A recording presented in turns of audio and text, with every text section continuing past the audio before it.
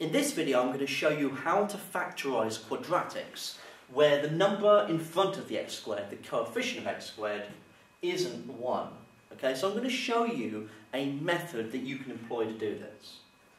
So let's have a look at number 1. 2x squared minus 9x minus 5.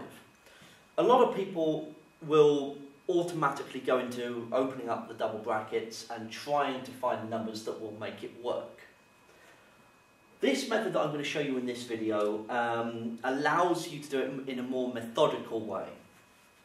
So what we're going to do is multiply the 2 by the minus 5. So you multiply the coefficient of x squared by the constant term. So 2 times minus 5. That gives me minus 10.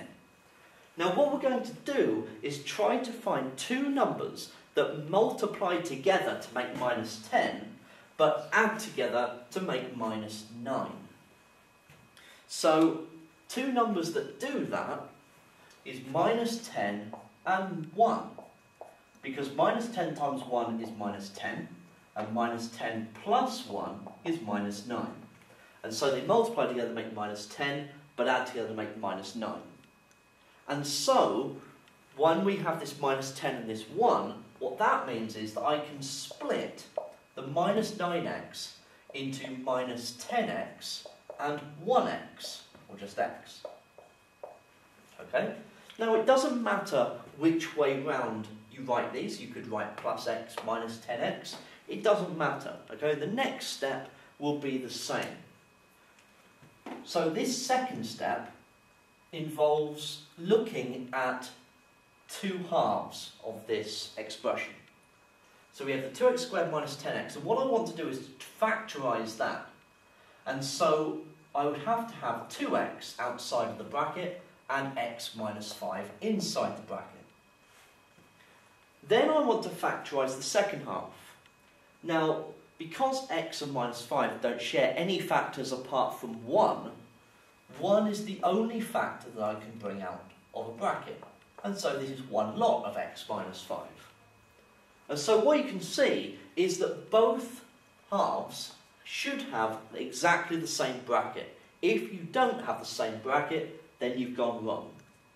So one of the brackets in the final answer is x minus 5, okay, as shown.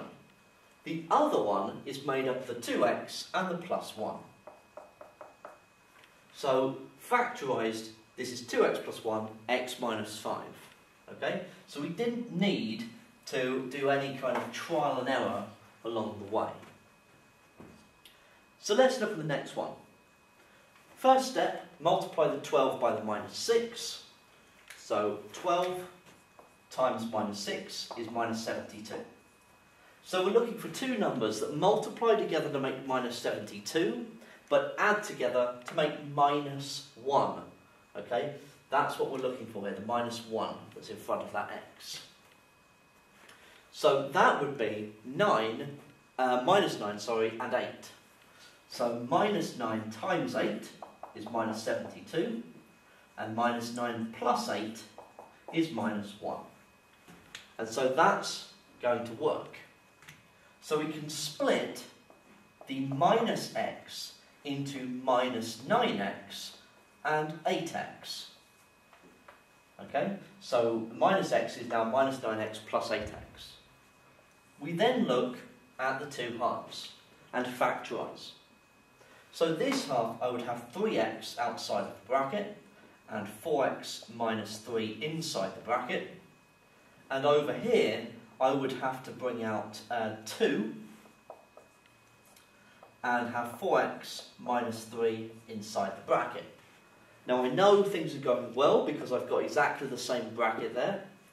So 4x minus 3 is one of the brackets. And the second bracket is made up of the 3x and the 2. And that is the factorised form of that quadratic. And that's how we can use this method to factorise quadratics that might take us a long time to do it by inspection.